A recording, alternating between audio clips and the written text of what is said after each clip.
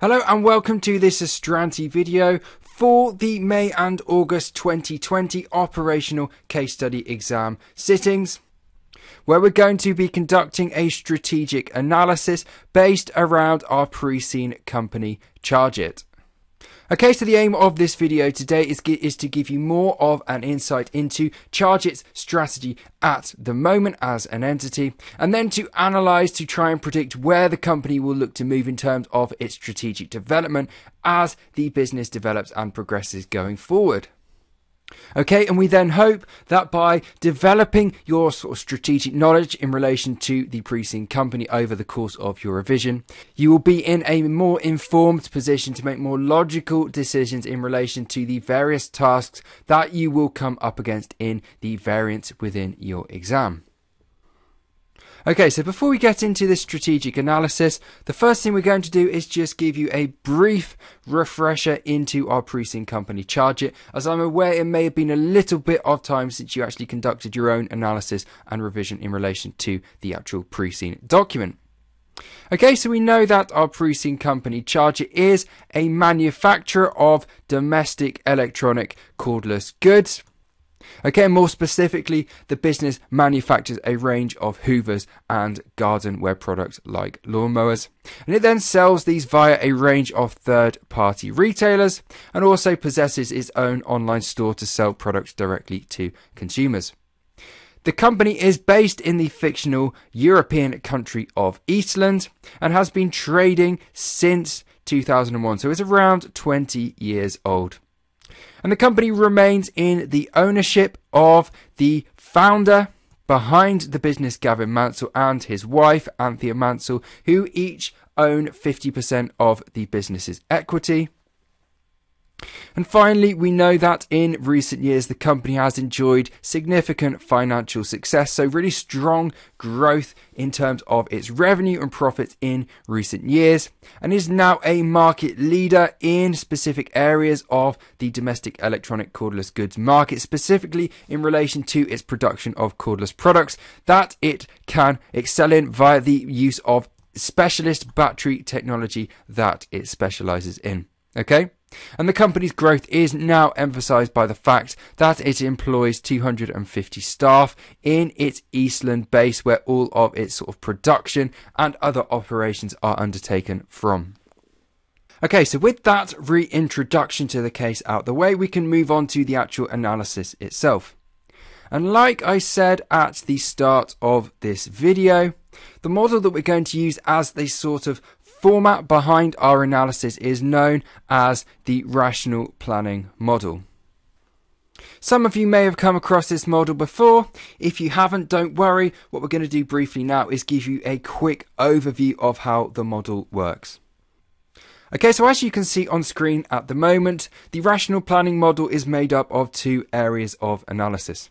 Okay, so this model looks at where a business is now, i.e. assesses a business's current position.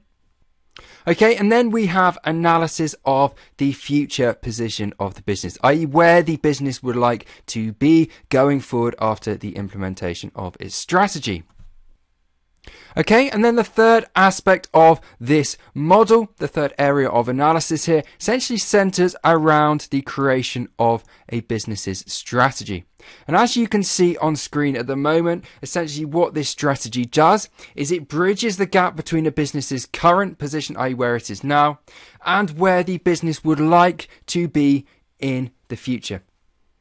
Okay, so if you were to get a question in one of the variants in your exam which centered around something like a new project or a new product that the business is looking to engage into, what you can do is you can apply your knowledge of the business's strategy based on this rational planning model and see whether this specific product or this specific project you're facing in the exam actually matches with where the business wants to be in terms of its strategic development going forward. Okay, so we're going to start this video today by focusing on where Lotte Graphite wants to be in the future, i.e. where the business will be after it has implemented its strategy. Okay, so this stage of our analysis aims to help us ensure that we fully understand where this organisation is heading in the future. Okay, and this centers around not only understanding how the business itself is going to develop and grow in the future, but is also going to ensure that we understand how the business plans to cater to and meet the needs of the various different stakeholder groups that have a vested interest in its operations. Okay, so in terms of our analysis about where the company wants to be going forward, the first things that we are going to focus on are its mission and its objectives. Now, it may be that we don't actually get clear black and white evidence of what these are from the pre-scene information we're provided by CIMA. So we may have to make some suppositions on our part and sort of develop a mission and some objectives based on what we know about the pre-scene company so far. Moving on, we'll then look at critical success factors in relation to ChargeIT. So critical success factors are essentially things a business must do well at, must succeed in relation to if it is to be successful going forward. We'll then move on and look at the crucial areas of governance and ethics. Now, ChargeIT is obviously a private company, so governance isn't as prominent a topic as it would be for a public, i.e. a listed company. However, ethics is still a vital topic as it is within any case study exam under the CIMA accounting qualification. Okay, and then finally, we're going to try and identify and map some of the various stakeholder groups who will be interested in and who will be impacted by ChargeIT's development as the business continues to grow and move forward. Okay, so let's move on and look at our first area of analysis here, and we're going to start by looking at ChargeIT's mission. So the first thing we actually need to clarify here is what is a mission for an organization in more general terms. Well, essentially a mission helps to provide an organization or a group with a common purpose. Okay, so let's pause for a minute and think about this idea in a non-business related context. Okay, so imagine that you play for a football team. Now, at the start of your team's league season, you don't just rock up to the first game, start playing and then carry on and complete the season. At the start of the season, what you will instead do is set goals, set particular purposes, set particular things that you want to achieve over the course of the season. Now, this may be that you want to win a particular cup competition. It may be that you want to play in a particular style. Or it may be something like you want to achieve a particular positional finish within your league. So what setting goals of this nature does at the start of the season is it gains buy-in from all the members of your team and essentially gives you something to strive for, something to try and achieve over the course of this league season. Now, in a business context, a mission applies in a very similar way. It fulfills a very similar function. And essentially, a mission provides a level of focus for a business's or an organization's strategy. From a slightly higher level perspective, what a business's mission allows leadership figures such as a company's directors to do is to provide the business with a direction. So if directors have an overall purpose, an overall mission that they are working to, they can guide a business's objectives and a business's strategy in relation to achieving this sort of overall goal, this overall mission. Okay, so a mission provides focus not only for those working within a business, but also for those making decisions in relation to the business's growth and development going forward. If a business lacks an overall mission, then overall the organization itself may lack focus in terms of its operations. It may lack a purpose in terms of what it is trying to achieve. And if this is the case, the overall strategic direction of the business may be confused as there is no overriding purpose within the organization that its staff, that its leaders are trying to attain, that they are trying to reach. Okay, now one of the common theories in relation to mission statements was set out by Campbell, who set out what are considered to be the key elements of a good mission statement. So what we're going to do is we're going to examine ChargeIT's operations in relation to these 4 elements that Campbell identified. Okay, and what this should allow us to do is get more of a sense about what this company's mission is, and then get an idea about its purpose and how it's going to develop and grow to meet this purpose in future accounting periods. Okay, so the first element of a good mission statement that we can take a look at in relation to ChargeIT relates to the organisation's purpose. So here essentially we're looking at why does ChargeIT exist and for whom does it exist as initial questions. Okay, so essentially asking here, why did Gavin Mansell set up this business all those years ago in 2001? Okay, so we know that products like vacuum cleaners, like lawnmowers, are essentially fairly functional products. They fulfill a necessity in terms of people maintaining the quality of their homes and gardens. And with this idea in mind, we can say that the organisation exists to provide high quality products to help people fulfill these sort of day-to-day roles, these chores within their homes as easily and conveniently as possible. Okay? So we know that the business's success has been built around innovations in relation to cordless technology and battery technology, the key benefit of which have been increased levels of convenience for these domestic products in the eyes of consumers, whilst we also know that the business has a reputation for quality and reliability in the industry. Okay, so essentially the business is attempting to make the lives of its consumers easier by providing them with high quality products to reduce the burden of day-to-day domestic chores around the house. The other question we can ask in relation to ChargeIT's purpose, essentially, is what does the organisation hope to achieve in the long term? Okay, so there are a range of different points we can make in relation to this question. Firstly, we see obviously that the business wants to be a leading provider within the industry.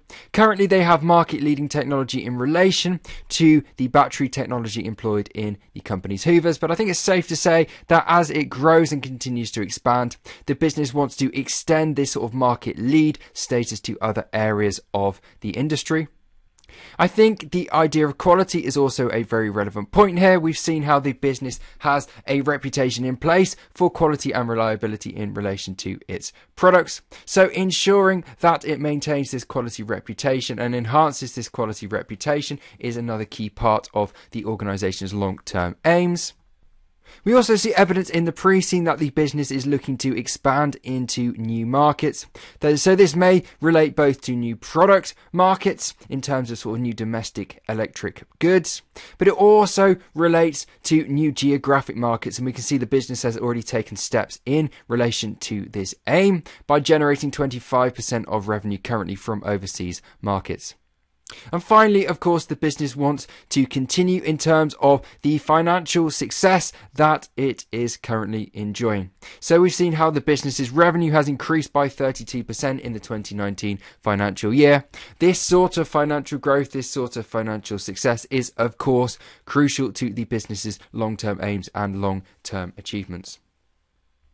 Element number 2 that Campbell set out as part of his good mission statements relates to strategy. Now here essentially the questions that we are asking is how will the organisation actually compete, especially in relation to the range of businesses that it is currently competing with and operating against within the market. So in relation to ChargeIT, there are several key points that we can make here. Firstly, and absolutely crucially, is the idea of product development. Now, this is a key part of the business's operations, from the development of actual new product types to the development of new product technology, principally centered around the business's battery usage. Okay, we've seen already how this has given the business a key source of competitive advantage. So continuing to develop in this area, continue to invest in research and development and product development is going to be a crucial part of the business's ability to compete in a contracting market going forward. Similarly, as we've just talked about, key to the business's growth and success going forward will be its ability to expand into new markets, be these either global markets, so the US and Europe for example, or into new product markets, so new garden type products for example. And finally, the business will have to continue to maintain and enhance the reputation that its brand currently has in relation to providing quality and reliable products or services. If a consumer spends several £100s on a vacuum cleaner that doesn't work effectively or that breaks really quickly soon after purchase, they're not going to go back to that same company and buy a replacement model. Okay? So maintaining these quality standards, maintaining this reputation for reliability are crucial ways in which the business can continue to achieve success going forward.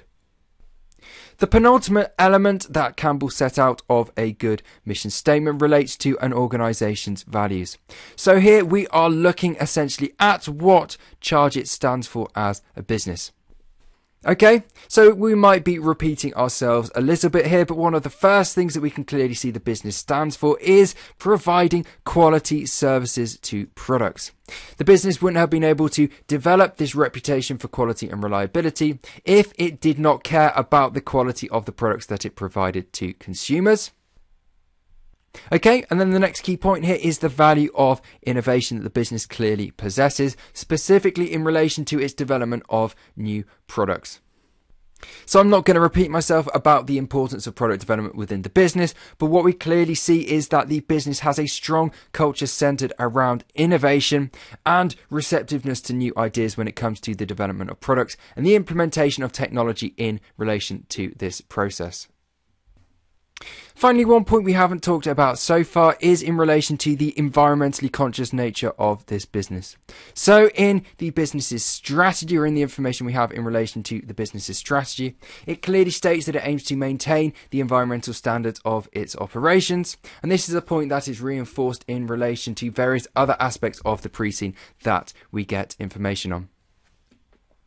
Okay, so clearly here a business that wants to provide high quality products to consumers that are innovative, that take into account the latest technologies and the latest consumer trends, but also a business that looks to do all this while remaining environmentally conscious and attempting to mitigate the impact of its operations on the wider environment. Okay, so the final aspect of Campbell's elements of a good mission statement relate to policies. Now, policies are things that people are expected to follow, that ensure that staff within a business act according to the defined values, strategy and purpose of the business as an overall entity. Now, we maybe don't see a multitude of absolutely explicit company policies stated in the pre-scene, but there are a couple of things that we can infer from information we have about the business's strategy from the document. Okay, so the key thing that I would state here, firstly, I put innovation down on the presentation, but the overriding idea I have here is the sort of focus the business possesses on product development.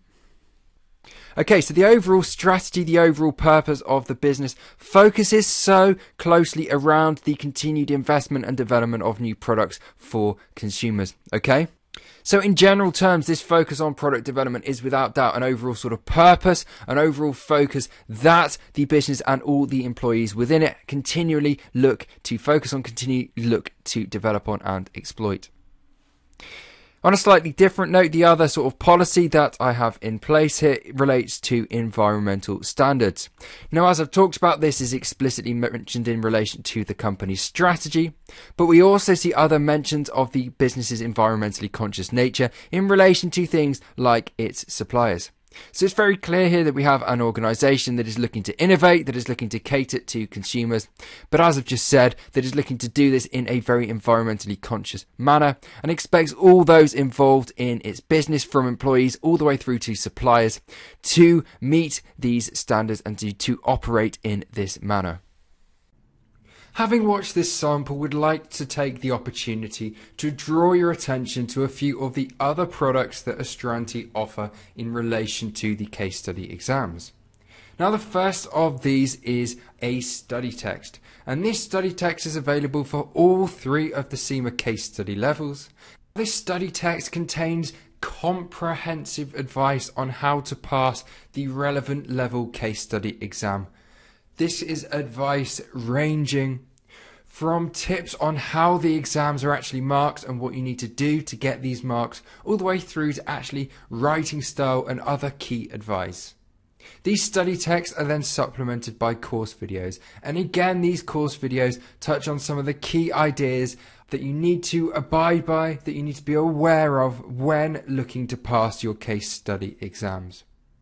For individual sittings, We then produce pre-scene analysis videos. Now these are a range of videos where an expert in the office dissects the pre-scene in minute detail, bringing out some of the key points that you need to be aware of and really giving you a thorough understanding of the company for you to take into your exam. These pre-scene analysis videos are then supplemented by our industry analysis pack. Now you'll be aware of this if you just watched our sample video, but essentially what this pack contains is an analysis on the industry behind the fictional case study company. So we look at the industry itself, competitors, things like that, really dig into detail here so you don't have to do this as part of your revision. And then crucially, we compare this to the case study company.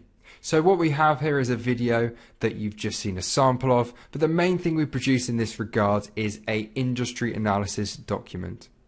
On top of these products, we then produce mock exams. So there'll be a range of different mock exams for each case study sitting. And these are designed to be as real life as possible, as close to the real life exam as possible. So we provide not only a range of mock questions, but we also provide comprehensive, detailed model solutions, if you like. So you can compare your answers with the model solutions produced by our experts in-house.